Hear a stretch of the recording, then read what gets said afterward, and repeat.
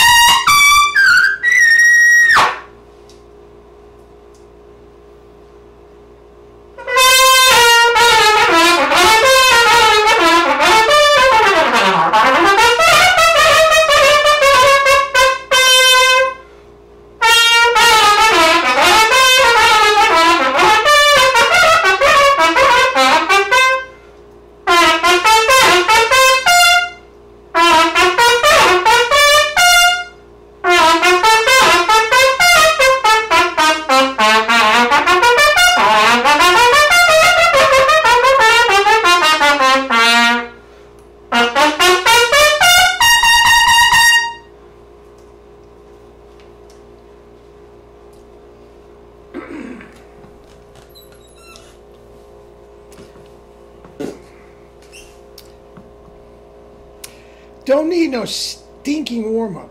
And I probably should have mentioned it, but guys, did you see how little air I was taking? Now remember, little air does not mean little tone. I'm knocking the walls down here, guys. And I told you, I've had a quantum leap in tone and power the last week, 10 days, 2 weeks. Can't put my finger on it. We'll get to that later. Overblowing. Guys, it can ruin everything. It can ruin everything. Now, I always put these pictures up of Stan Mark. And guys, look, the guy is a terrific trumpet player. Terrific trumpet player. Was, is, whatever.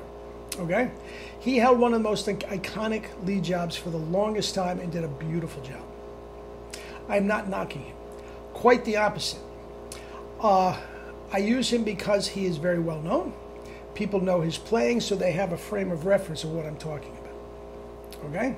And also, the fact of the matter is, I've said 1,000 times, overblowing to a certain degree absolutely works. It can work.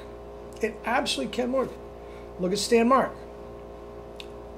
Now, I'm not sure if Stan Mark could play delicate in a quintet. He was certainly consistent enough, but a lot of times if you're not as strong as Stan Mark, guys, and you're trying to overblow, you have a good day, you have a bad day, you have a great day, the next day you can't play a note. It happens all the time, because when you are blowing the lips open, the only thing left to do is to press hard. And once you start pressing, it's a slippery slope, man. It's a slippery slope. Those double C's, I'm telling you, barely holding the horn. Okay? Now, I've also said before, what is easier to control? An absolute wisp of air, a sliver of air, or a tornado? You see what I'm saying? I'm exaggerating to prove a point. I do it all the time. But it is just easier to control a small amount of air than it is a big intake. Now, as I referenced a couple minutes ago, I am not talking play with a tiny little sound. I am not.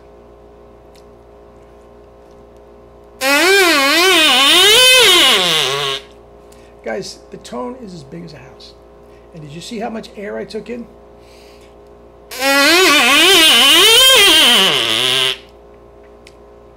Now, when you first start with this little amount of air, you may get caught in the middle of phrases with not enough in the tank.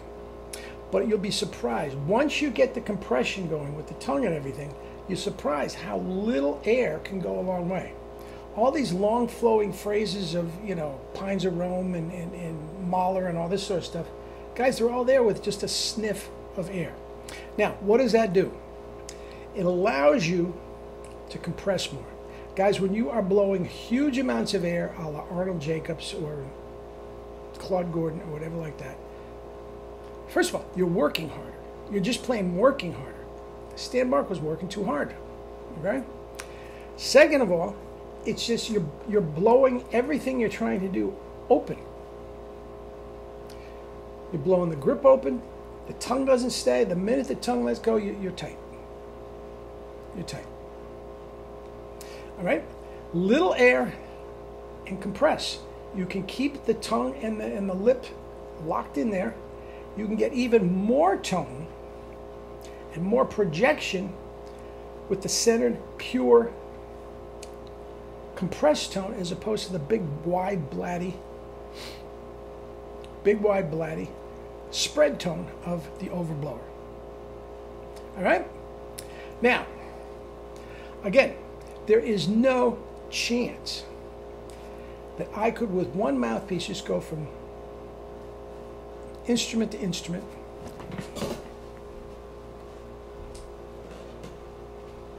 You've seen me do it. Get the chair out of the way. I haven't had the E flat out in so long.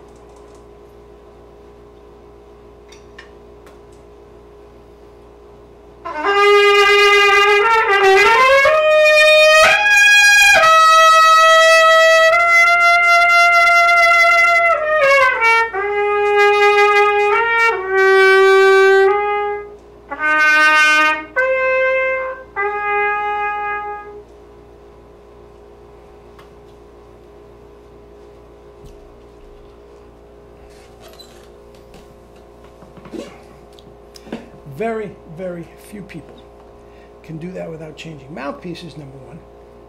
You can do it with the 1SB. No other mouthpiece I can guarantee. And no warm-up. Now, the first couple notes were not great, but it glided right in. Guys, your average symphony player would have to play half hour, 40 minutes of long tones and everything on the new instrument with the new mouthpiece and everything. You can't do that if you're overblowing.